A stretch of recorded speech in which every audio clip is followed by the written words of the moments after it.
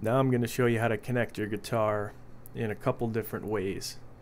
We're going to start with going into a direct box, into Pro Tools, then to your guitar. And we're going to take a female XLR cable and plug it into the mic output. Then we're going to take the male XLR and plug it into the input 3 on the back of the digi-003 rack. And now we're going to take a regular guitar cable, 1/4 inch, and plug it into the instrument 1/4 inch slot. And you want to keep, if it has this option on your direct box, input on pickup, and then plug the other end into your guitar, and we're ready to go. Now I'm going to show you option 2, how to connect your guitar to the digi-003 rack. We take a regular guitar cable, 1/4 inch, and we're going to plug it into the back of the digi-003 rack input 3, and that is marked DI. Then we're going to take the other end of the guitar cable and plug it right into our guitar. And now I'm going to show you the third option, is using an effects pedal, and it's pretty much like the previous description, except we're going to put the guitar pedal in the middle of that chain.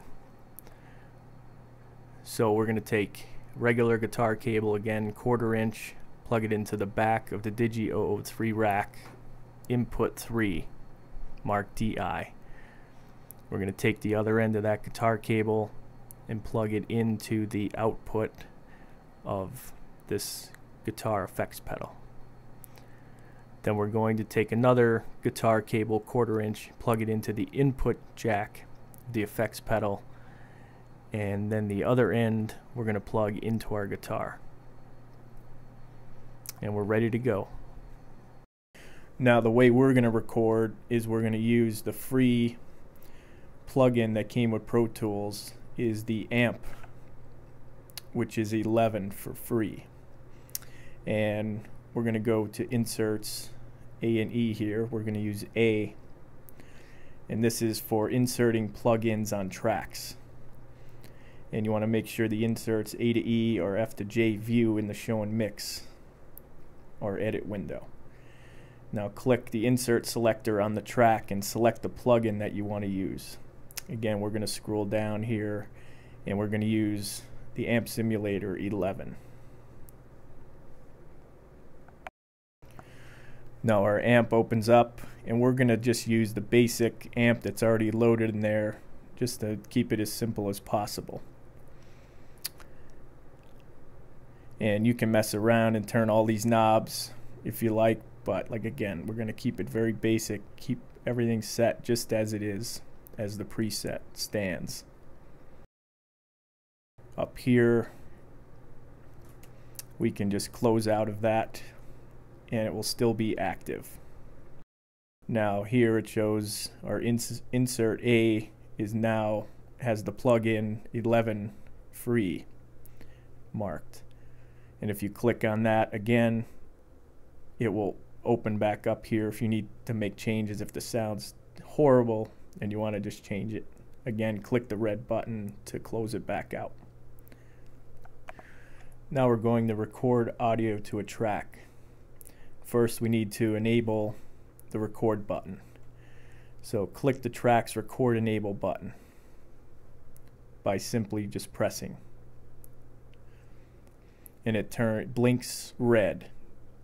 That means the track is armed and we will be shortly ready to record.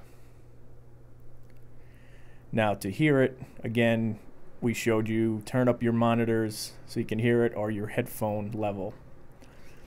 And now you grab your guitar, we can strum a couple chords here, and you can see the meter in green going up and down. Now if your level is very low, barely showing up green, you can go back into your amp like I showed you by clicking 11 free, and that's, you can turn your level up there, or we can go back to the digi rack and turn up our gain volume, and that will give us a little more volume. Now if it's in the red, that's too hot and it's all distorted too badly, we're going to want to go in and lower our volume. We want a nice green into the yellow just a little bit. That's a very good level. Now if you've done everything I told you and your track is armed, ready to record, and you don't hear any audio, there could be a couple things that are wrong. So I'm just going to run through them real quick here. If you go up to track, and you want to make sure this says input only monitoring. If it's on auto, you might not hear the audio, so you want to make sure you click input only monitoring. And the other issue might be, as we discussed earlier, turning the volume up on your headphones or your monitor, just to make sure the level's up and you can hear everything. And also we'll use some gain level here. If you're plugging guitar directly in, like we showed earlier, you might not have enough level, so we can turn that up a little too. That's only if you run into this problem. Now we're going to switch to our edit screen so we can watch what happens when we record. So we're going to go up here to Window and click Edit.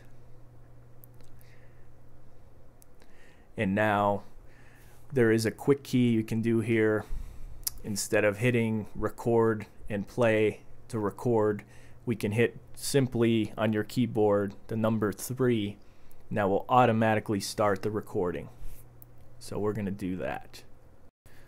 And now you can see in pink that we are recording, and I can't record and videotape at the same time, is why we have no signal coming in.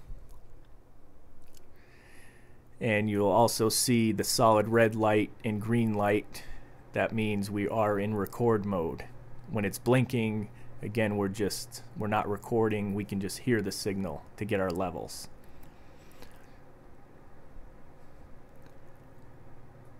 This is our bars and beats showing us how far we are recording. And at any time to stop the recording, you can press the space bar. And that stops the recording and takes it out of pink and turns it to the blue color. Now you notice everything is stopped and it returned back to the beginning of the song or track. And the red light is blinking again. So that shows us we are out of recording mode. Now to play back the recording, click the track's record enable button again to take it out of record mode. So this means it won't be blinking anymore. It will just be as it is. And click play. We just hit the space bar, and now we can hear back our recording.